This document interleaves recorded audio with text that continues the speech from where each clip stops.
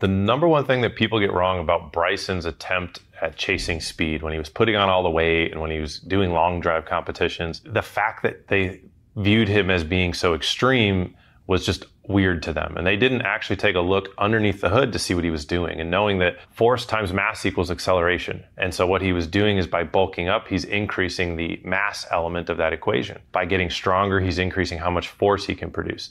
Now, the challenge that Bryson ran into is there's a point where your force and mass, your mass gets so high that your acceleration actually starts to decrease. And there will become this point of diminishing return. But there was actually a beauty to this, and that the pure science attempt that he took, the all in nature, it was actually a pretty fabulous, I think, experiment or ability to look into how somebody could actually transform their body and their golf game if they took those steps. And then he dialed it back, and now he's one of the longest guys out there. So absolutely one of the greatest accomplishments, I think, of modern science that a professional golfer has taken on themselves.